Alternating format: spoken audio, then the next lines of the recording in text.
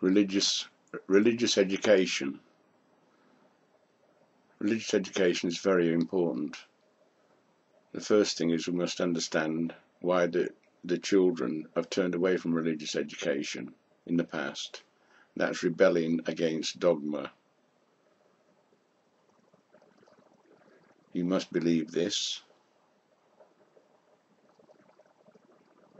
The dogmas of the books. But religious education is important because it's about, our nature. It is important because the primary idea that we should teach is of the universal intellect, the universal intelligence, the universal intelligence, and that we need to cooperate with our intelligence. We need to cooperate intelligently. This is the main message of religious education. We need to cooperate intelligently. So, really, we should begin with a basic understanding that there was and is a global Bronze Age civilization. You need to look at the books. First of all, Pygmy Kitabu by Jean-Pierre Hallett, and The 12th Planet by Zecharia Sitchin.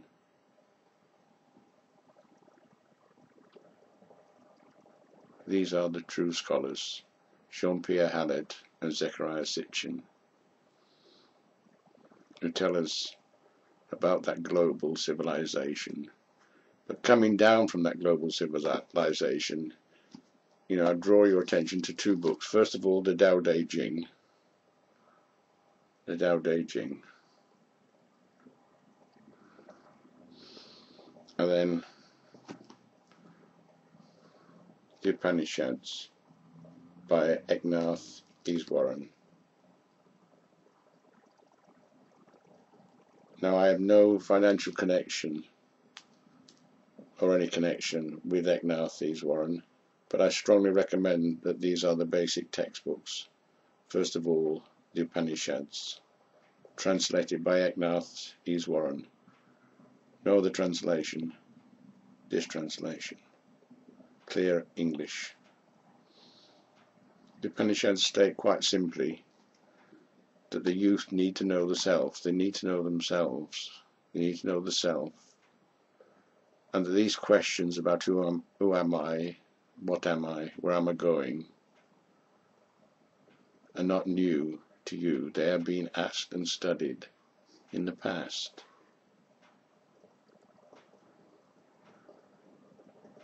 We are not pioneers. From the beginning, in the global Bronze Age civilization, the Upanishads, the discussions of the nature of the self.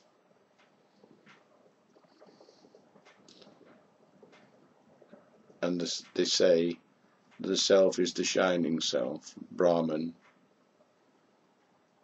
the one who imagines, the creator, the intelligence. The intelligence. So this teaches us how to cooperate intelligently. Then there are the other books by Eknath Easwaran. The Bhagavad Gita should be the basic textbook.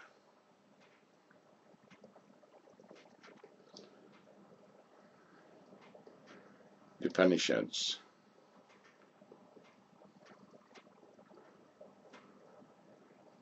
Number one. Who am I? What is the self? What is society? What is life?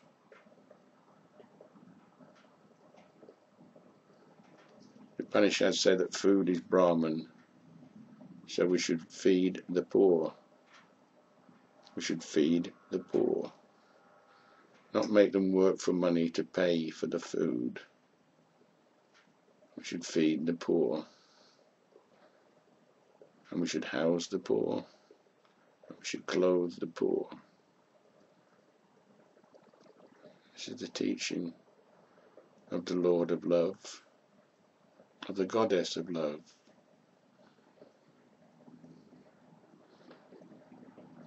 We should not create a system, property rights, of suffering, where people have nothing and others lord it around, preaching that they deserve their wealth and that the others are not believers. Not believers. There is no division with the true religion. This is what we must teach in religious education.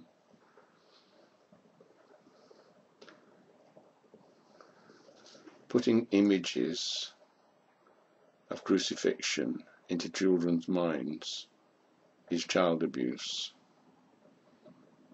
There is no need.